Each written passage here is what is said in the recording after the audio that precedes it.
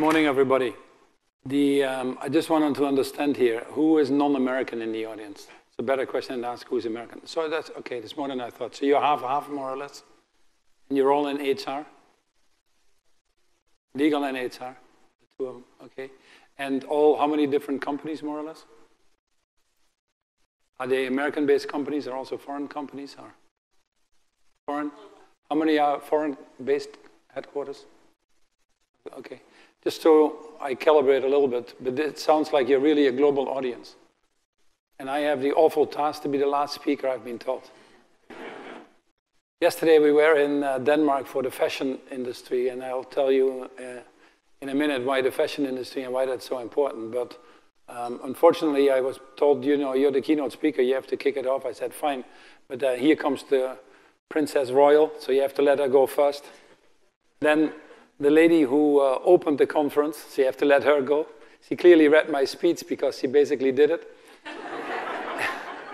And then there was someone else in between, so by the time it was my turn, I said, you know, Houston, we have a problem. My speech was useless. And now I was working yesterday night because of jet lag. I couldn't really sleep that much, so I thought I'll make a speech. And I was out with Ariana Huffington doing some things, and from the car, I sent it. Nothing has arrived, so I go downstairs, and they said, yeah, we have a speech for you. It's all ready. It's a totally different thing. I don't know what the person is going to do who actually wrote that speech, but it has nothing to do with what you guys are working. So here I am, you know, I feel like the emperor without clothes. Yesterday I was at the airport, flying from Copenhagen to Newark, and I heard 3 people talk in the corner. And I know it's very unpolite to listen to people, but I know you do, so I don't mind sharing it either. And I quickly discovered that one was a doctor, one was an engineer, and one was an economist. And they clearly were bragging. When you get 3 guys in a corner, they start bragging. So the doctor said, you know, we have the oldest profession. So why is this? Well, if you go back to the book of Genesis, and Eve came out of the rib of Adam, both of them survived. It's first successful operation. Doctors are the oldest profession. So the engineer said, you must be kidding. I think the engineers are the oldest profession. Because when there was chaos, we started organizing that. We created the universe. Anybody that is well placed to make something organized out of chaos, it's engineers. So we have the oldest profession. And then the economist said, no, I don't think so. I think we have the oldest profession. Because who created chaos in the first place? And I think that is where we are a little bit. That's probably a good opening to my talk. You know, Charles Dickens wrote this book, The Tale of Two Cities, in 1859. He was talking about Paris and London at that time, and he was saying, it's the best of times, it's the worst of times. It's the spring of hope, and it's the winter of despair. And I think that reflects probably very well where we are currently on the global scene, and I'll bring it back to you and your professions as I go along. But it reflects probably well where we are. Never ever have we lifted so many people out of poverty. In the last 50 years, our GDP has grown about 6-fold. The population is growing 3-fold. Kofi Annan, not far from here at the UN, started in 2000, that Ian was referring to, the Millennial Development Goals, had a simple objective, to halve the number of people living in poverty. At that time, it was defined as $1.25 a day, and lo and behold, they actually achieved it 15 years later. China, a big part of it, but also many other parts of the world. Every day, 215,000 people are lifted out of poverty. Every day, over 300,000 people are getting access to clean drinking water and sanitation. Maternal health is better. More women actually are participating in the workforce.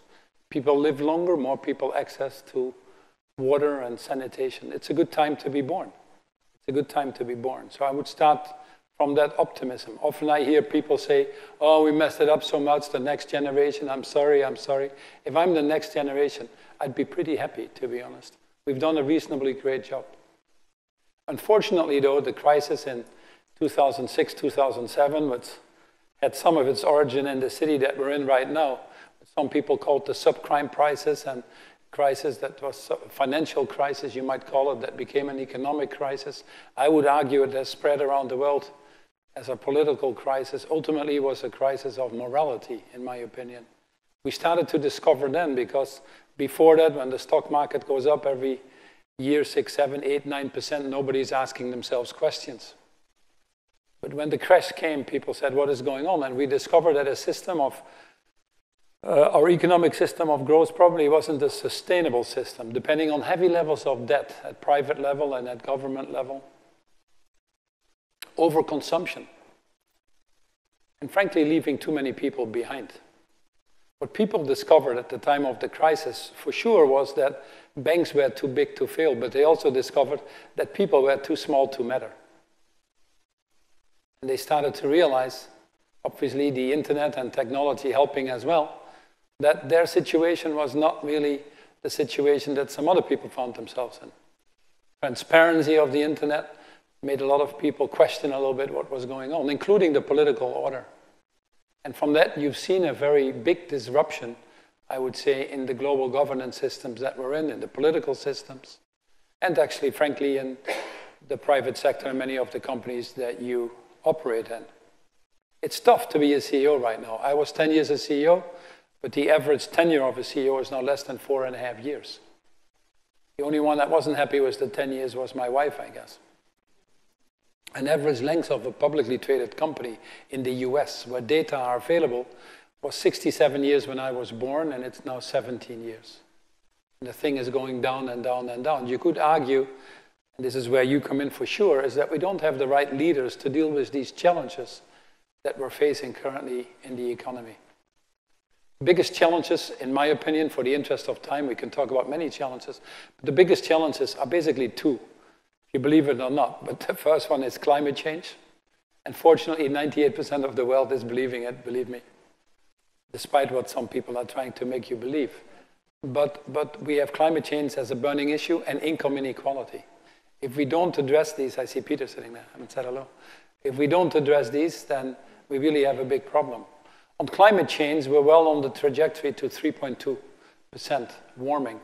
We came from a trajectory that actually was higher, but the COP21, which was in Paris in 2016, bent that curve, actually. Also technology. You have now many places in the world where solar or wind is much cheaper than the conventional fossil fuel, for example. It's really moving fast, actually. But despite that, we are well off track. 18 of the last 20 years were the hottest years on record. We've just passed 415 parts per million in the air in terms of pollution. We've never seen that. The Living Planet report that came out in the fall last year talks about us losing species at the rate of 1,000 times more than the historic patterns. We are playing with Mother Earth. Mother Earth, frankly, doesn't negotiate, but it does send us the invoices.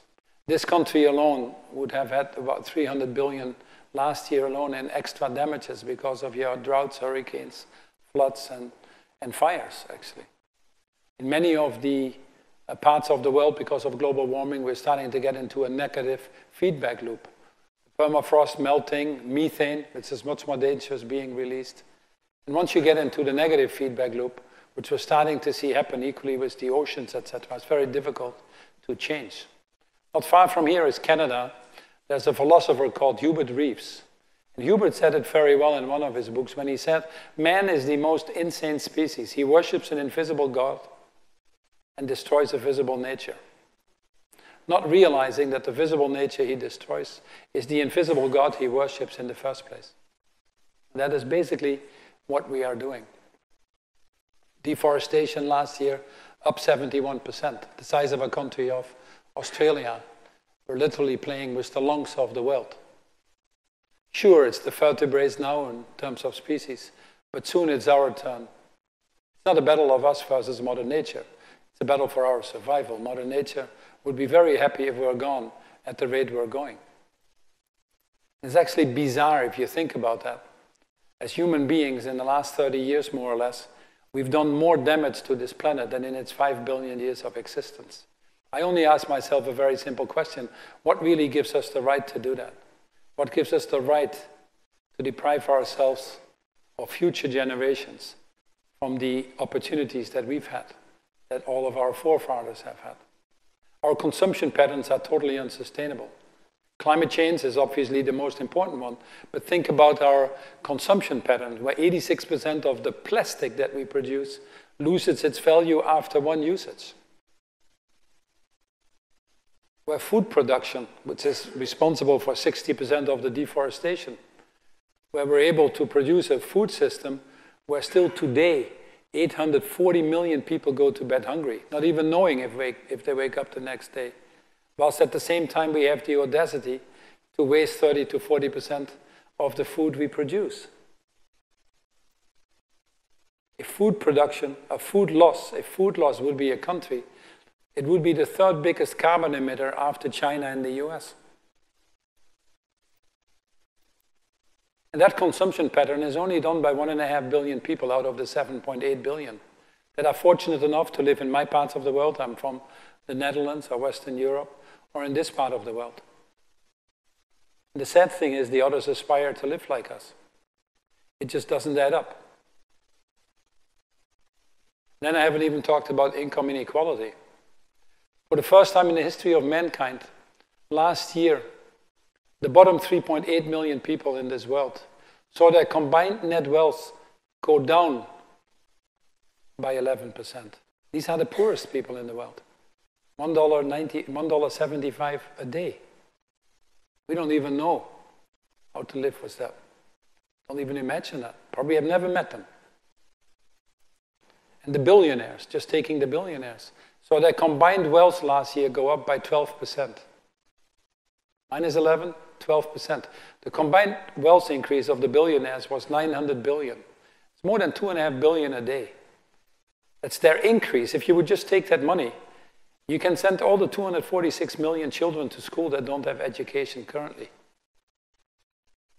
You probably could save 8 million people alive a year by just providing them basic health care. The system is basically broken. In this country, the excellence of capitalism, over half the people don't believe in it anymore. They just simply say it's not working for us. And finally, some people are speaking up. People actually that, I don't know how much they do about it, but all of a sudden you see a quote from Larry Fink or from Jamie Dimon and some others who want to be famous, or perhaps they get closer to their death and want to be remembered for something good. But people are starting to question what we're doing here. I would argue that any system where too many people are not participating or feeling that they are left behind would ultimately rebel against itself. Not different from employees in our companies. That's why you see the Yellow Vest, that's why you see the Extinction Rebellion, that's why you see the movements coming up here from, you had your Wall Street movement, now you have your Green Deal and other things. That will only increase. First reaction of citizens of this world in many places of the world was to elect different politicians, ideally to elect non-politicians.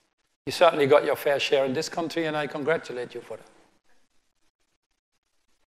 But the next thing will be that these populist governments that are voted in all over the world, by the way, are certainly not delivering on these wishes of consumers or citizens of this world, but increasingly are becoming shorter term, their expectations, and they're going to reject them as well. Phase 2 will be coming. We'd better be ready to figure out what economic system we need, what economic system we want. I can tell you one thing. The challenges that we have are probably 3 or 4 that I would point out that we do need to address. And the clock is ticking. We need to decarbonize our global economy. We're carbon junkies. We frankly don't know how to grow without carbon. But science tells us that we need to be net zero by 2050. In the next 15 years, a 40% absolute reduction, despite the population growth, despite the growth of the middle class. We need to be net zero by 2050 if we want to have a speck of a chance to stay below 1.5 degrees. We need to move from a linear consumption model, which is basically dig in the ground, stuff it in a factory, use it, and dump it on a landfill or increasingly in the oceans, to a circular, or I would argue, a regenerative model. Right now, in this world, every year, we hit World Consumption Day, which is where the maximum consumption that the world can replenish for the whole year is now August 1. Anything after August is borrowing from the planet. If it's August 1, we are consuming about 70% more than our natural planet can replenish every year. We need to move to a circular, or I would call it a regenerative system. Every second, a truckload of garments, one of the reasons I was in Copenhagen, gets dumped in incineration landfills or in the oceans. And the numbers go up because we seem to like fast fashion. Every minute, a truckload of plastics get dumped in the ocean. We're on a trajectory now of having more plastics in the ocean than fish by 2050. In fact, I have good news for you. Any fish you buy right now has most likely a 90% chance of having plastic in it. Decarbonize our global economy, move to a circular or regenerative economy. I would argue we also want to move the financial markets to the longer term. We've all been CEOs or worked with the CEOs or are in the C-suites. You cannot solve the issues of food security or poverty or climate change or the broader issues of inclusion if you don't get a little bit more breathing space than the quarterly reporting. The rat race of squeezing out returns is killing our businesses. That's why you see the 67 years when I was born to 17 years now, length of a publicly traded company. Any business just run for the shareholders is really not set up to be there for the longer term. A myopic focus on shareholders is a frightening thing that has crept into our economic systems. It used to be that our economic system was subservient to the financial market. We invented money to make it easier to trade with each other. It doesn't only feel, it is now true that our economic system has become subservient to the financial market. It's kind of frightening. Our global economy is about $100 trillion rounded. We've created financial instruments to the equivalent of about $600 to $700 trillion. Sure, I understand the farmer wants a forward contract and you have a derivative market. But don't tell me that we need 6 times more than the global economy. And all that money is chasing returns, trying to find someone who takes it off you at a higher price than you've paid for it. It's become very dysfunctional, actually. And yet, we're not capable of dealing with that. So we need to move the financial markets to the longer term.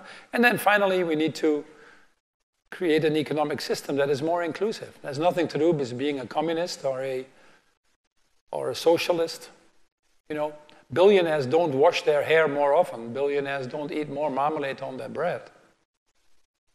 A more inclusive economy would be to the benefit of all of us. Now, historically, we have relied on governments.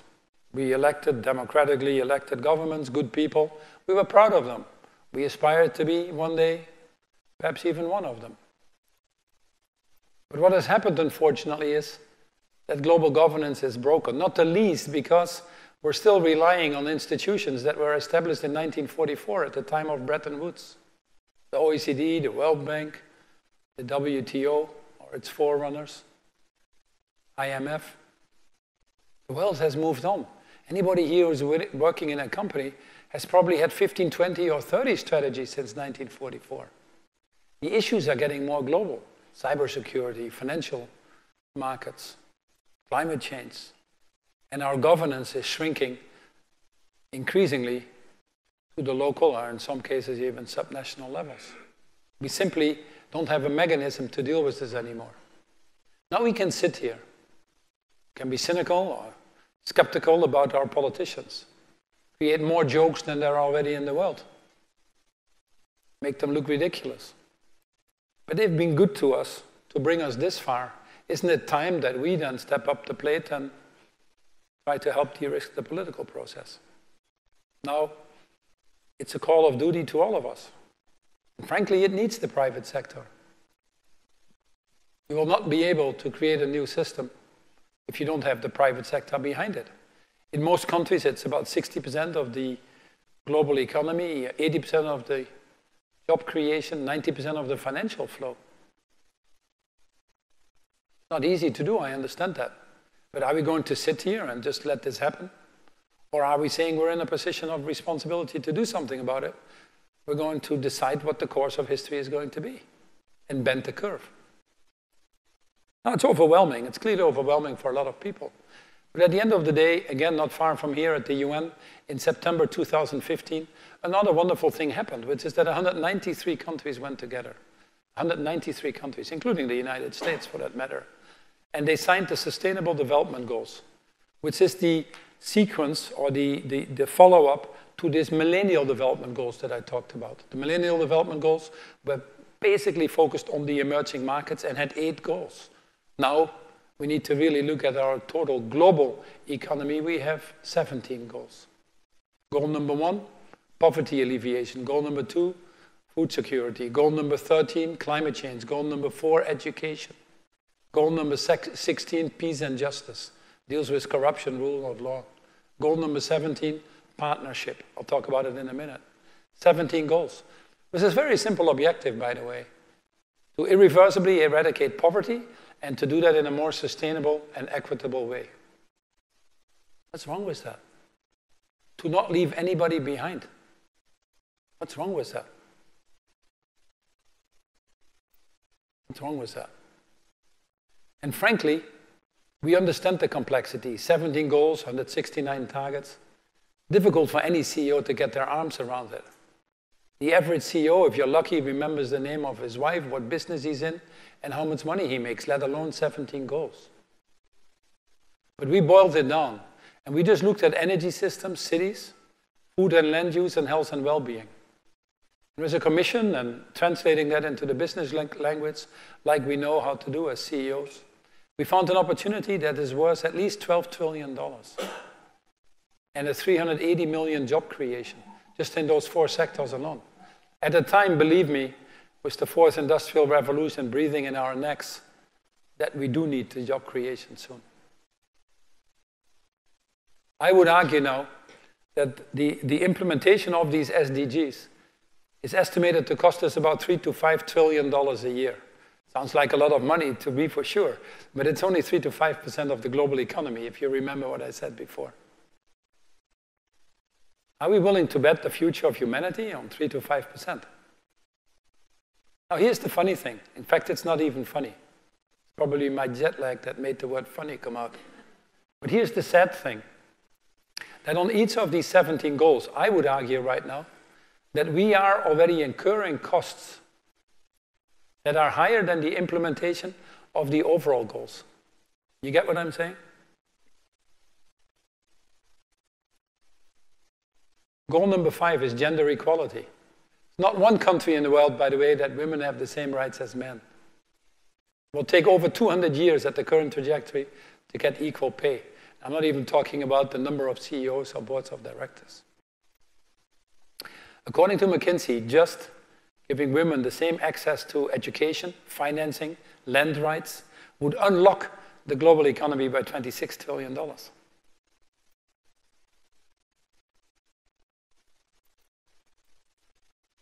Goal number 16 I talked about is peace and justice. This world is capable right now to spend 10 to 12% of its GDP on conflict prevention and wars. That itself is 2 to 3 times more than the implementation of the overall Sustainable Development Goals. Remember goal number 13, anybody? Goal number 13, climate action, deals with climate change. According to the IMF, the cost that we are now incurring as a result of climate change is already over $5.3 trillion a year. Again, more than the implementation of the overall goals. And what really gets to me is these 846 million people that go to bed hungry, not knowing if they wake up the next day. It only takes 10% of the food that we waste to ensure that these people don't go to bed hungry. But we're not capable of doing any of this. And then we call ourselves the most intelligent species. Something to think about. At Unilever, we said very simply, if you look at what is happening in the world, and I became a CEO in at the end of 2008, the world obviously wasn't in very good shape, nor was the company. I was the first CEO coming in from the outside. And we needed to get our growth back. But we said we have to do it differently. We have to ensure that if we want to be around and not in these statistics of many of these companies that are disappearing like hot dogs, we have to be sure that we have a reason for being.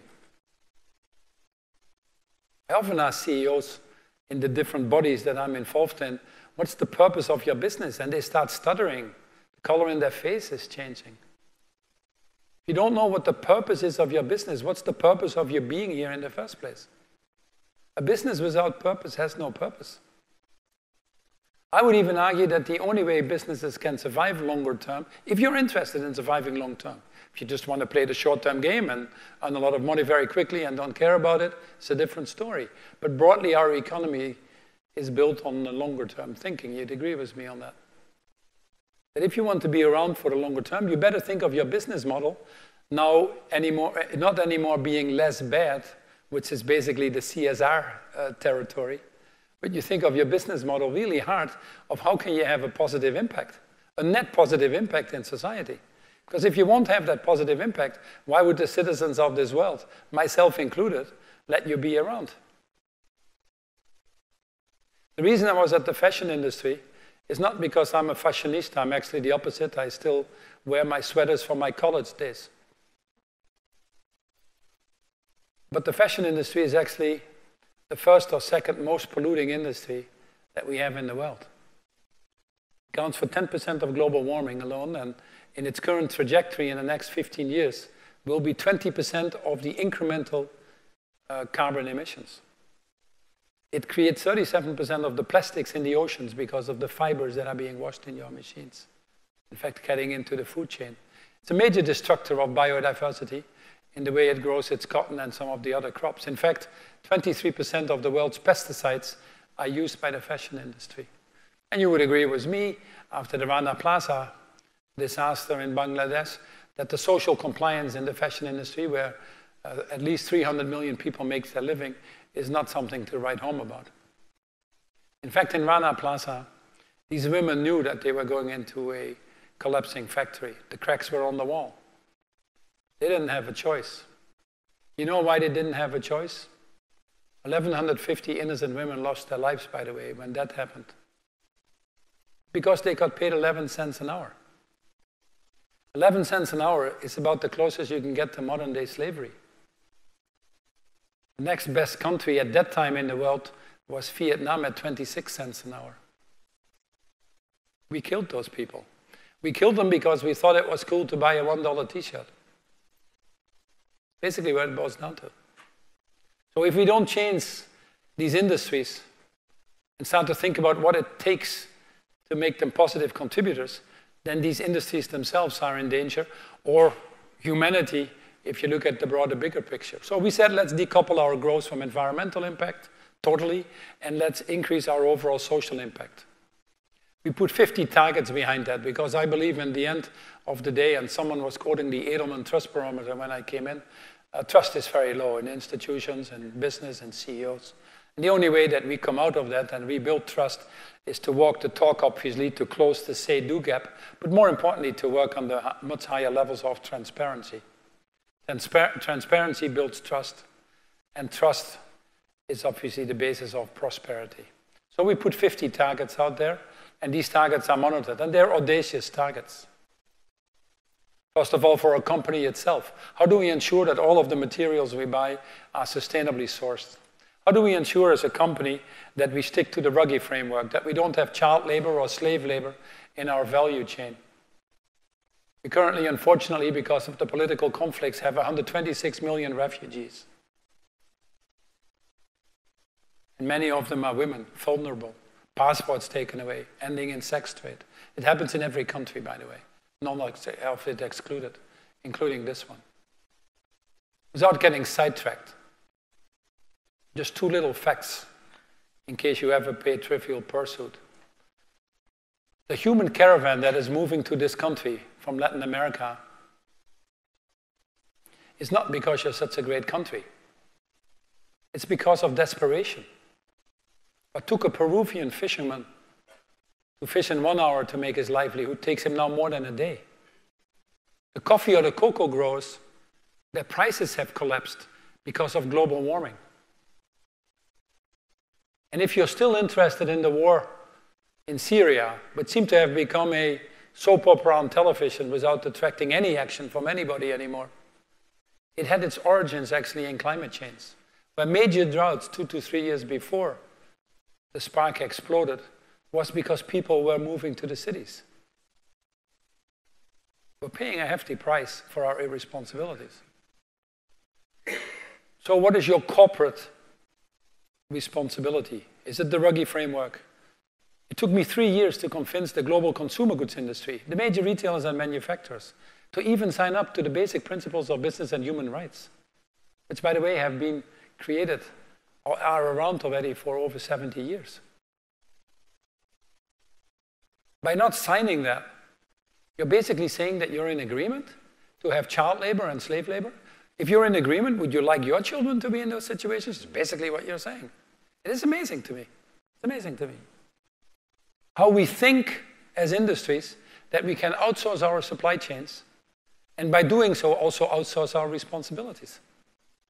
It doesn't work anymore. Not far from here is the Statue of Liberty. Viktor Frankl, in his book Man's Search for Meaning, said it very well towards the end when he said when they built the Statue of Liberty on the east coast of the United States, they forgot to build the Statue of Responsibility on the west coast. You cannot have your liberty and freedom to do all these things and build our businesses and be successful if you don't take that responsibility with it.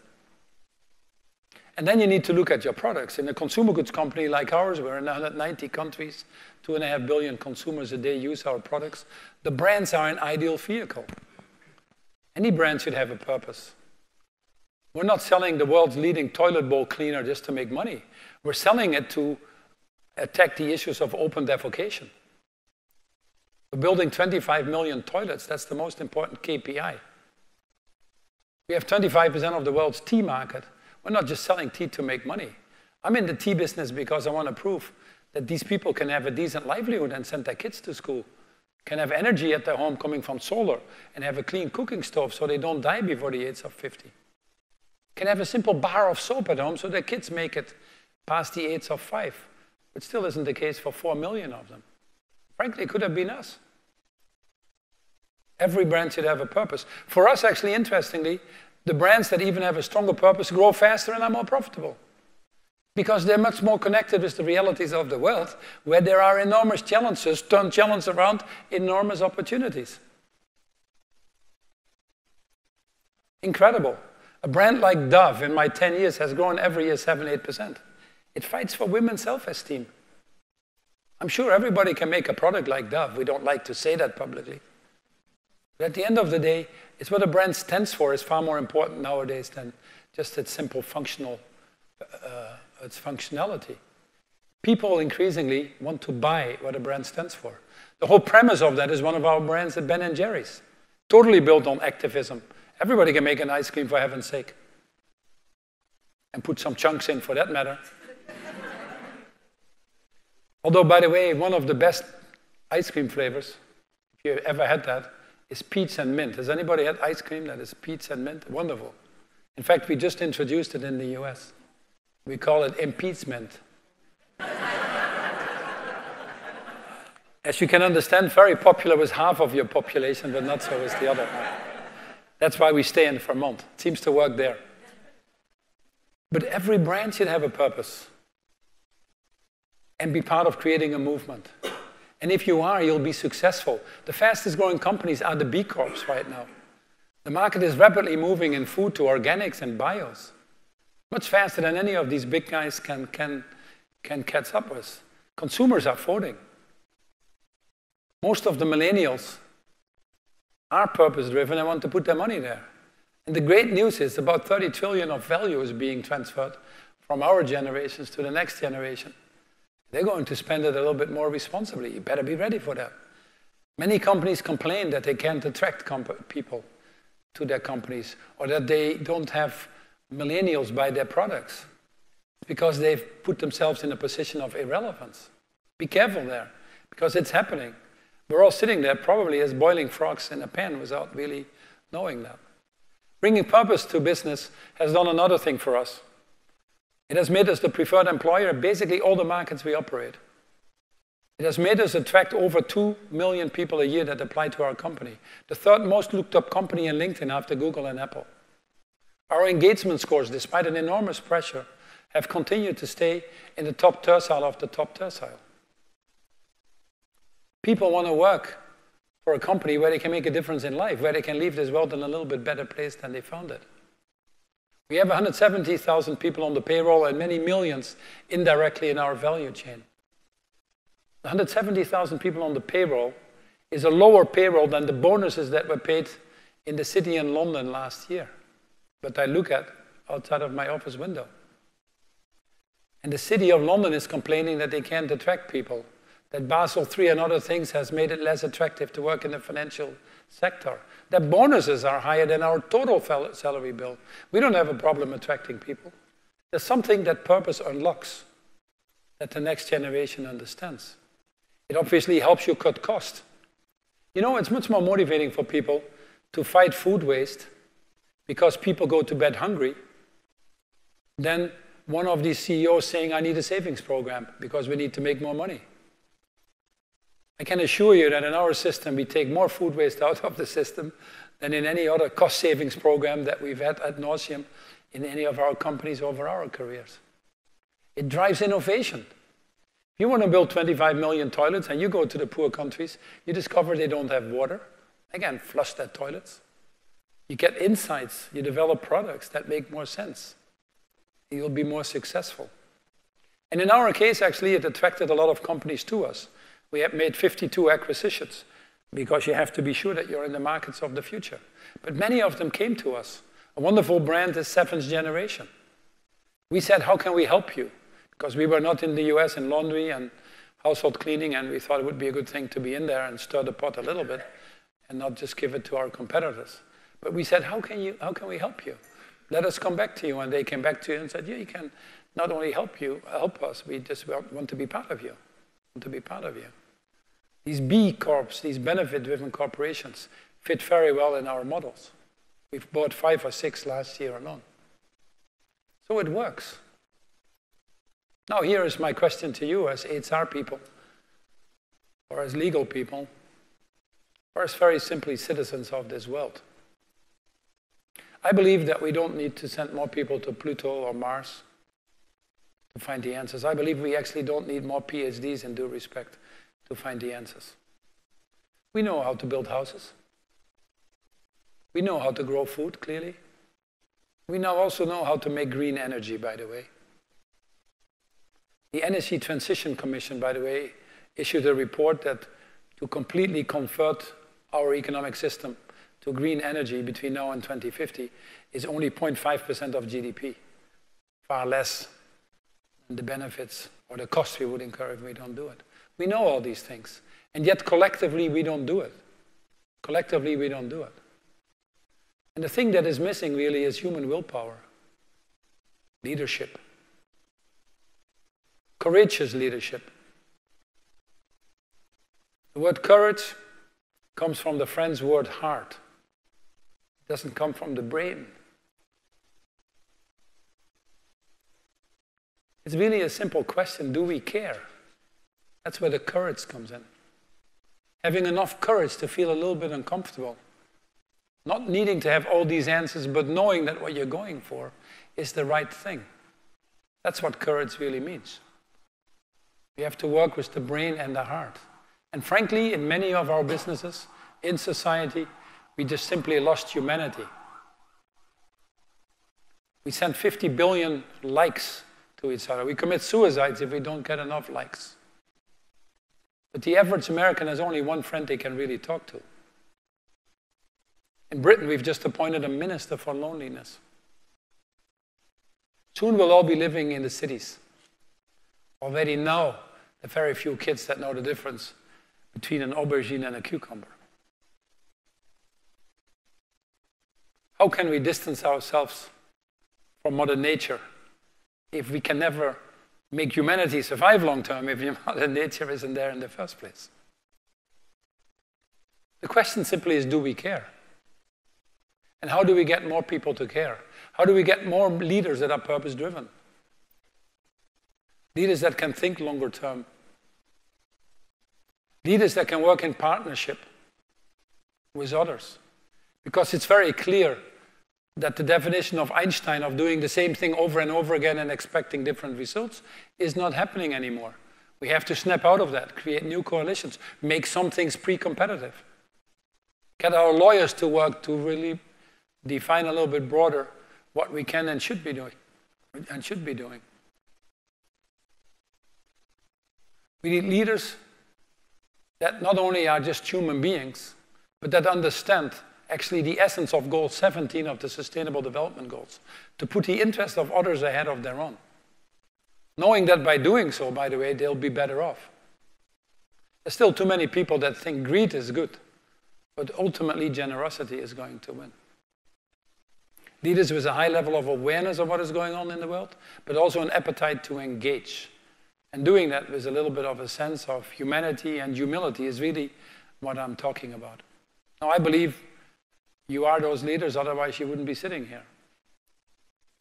But let me end by a very simple thing. You're darn lucky to be here. Darn lucky. You had access to bar soap, so you made it past the age of 5. Someone gave you enough nutrition in your first 1,000 days, so your brain didn't end up being stunted for the rest of your lives. You clearly found a way to get education. In my country, I was born in a family of 6. My parents were deprived of high school and university because of the Second World War. I wouldn't be standing here if my country wouldn't have given me the free education. You have a level of financial independence. You can work and live where you want. Well, I have good news for you. If you fit those descriptions, then you basically have won the lottery ticket of life. What did you do for it? Could argue your parents a little bit, but not much. You could have been born in any of the other countries and fallen under the statistics. You belong to 2% of the world population. And if you belong to the 2% of the world population that has won the lottery ticket of life, then it is your duty to put yourselves to the service of the other 98%. It was the Dalai Lama who said it well, that if you seek enlightenment just for yourself to enhance your own causes, you miss purpose. But if you seek enlightenment to ensure that others reach their causes, you are with purpose. So my simple message to you is, live a life with purpose. Thank you very much.